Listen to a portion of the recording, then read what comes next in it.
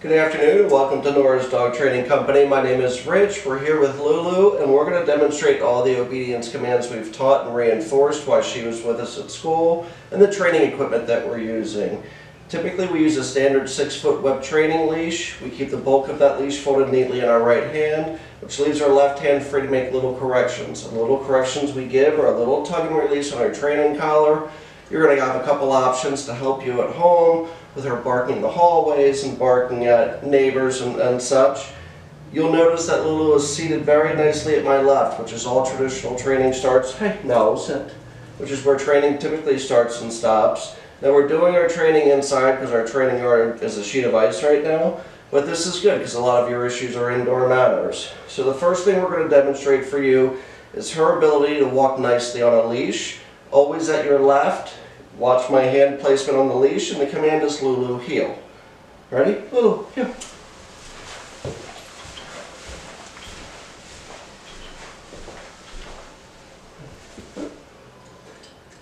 Whenever we stop, we expect Lulu, heel. We expect her to sit and wait for another command. Ready? And you can see we're using a little clicker, which basically reinforces her good behavior. So when we stop, we expect her to sit. If she doesn't, we'll say no sit with a little correction. Ready? Lulu, heel. And you can see that clearly she loves it. She's not barking, but she's very vocal. And of course, how do you miss that little rear and that little nub going? I mean, she's so sweet and so adorable. Nice automatic sit again. Little treat. You don't have to use a treat every time. A lot of times we'll just say a little verbal praise, a little scratch on the chest for a reward. We're going to take off heeling and then we'll do a sit stay. Lulu, heel.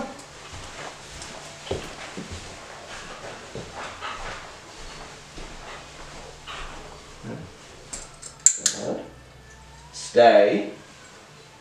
Now with your stationary commands at home, and again, practice these inside because she's going to be a little bit of a challenge. I mean, she's a sweetheart, but practice your commands right inside your living room, dining room area. Doesn't have to be any bigger than this, stay, but it's going to help her kind of, learn a little bit about pack status and just be a better listener at home. So have her hold this sit stay for 30 seconds, working up to 3 minutes, and I'm going to call her, and the idea is that she comes to me and then sits. Ready? Lulu, come. Good.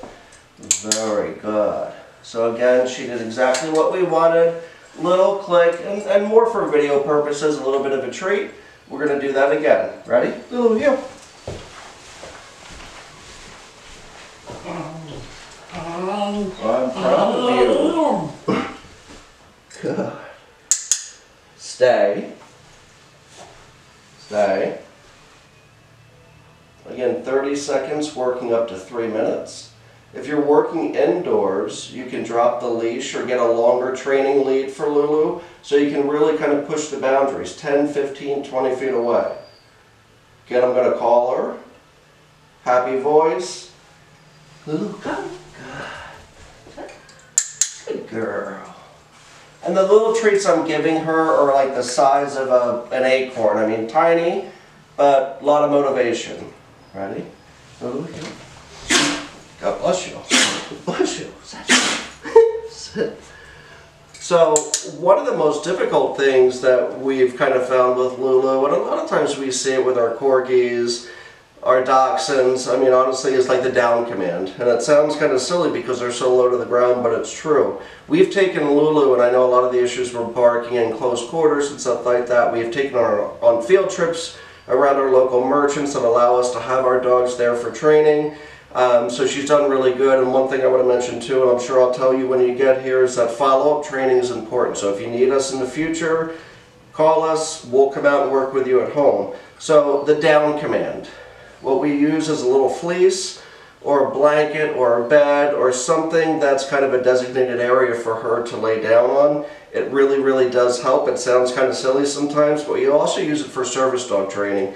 So what I have over here is a little fleece that we use for bedding or something like that, but this is hers, so she knows what to do. And so I will lay it out She jumped right on it because she knows. And then again, having her seated first is important. And then with her seated, ready? Down. No. Down. No. Down. Good. Good. And so she knows it. I mean, she's Lulu and she's going to be a little bit stubborn. But that's going to be your biggest, I think, connection with the down for her and be able to do it at home. Put a little bed or a blanket or something like that out for her. Really, it makes all the difference in the world. And with your down stays at home, again, your sit stays are 30 seconds working up to 3 minutes. Your down stays should be a little bit longer. Maybe a minute working up to 5. Obviously, you're not going to get to 5 for a while. She's done a really, really great job. We've owned Corgis in the past, and we're so happy to have her here. And we want to thank you so much for using Nora's Dog Training Company, and we can't wait to see you in a couple hours. Thanks again.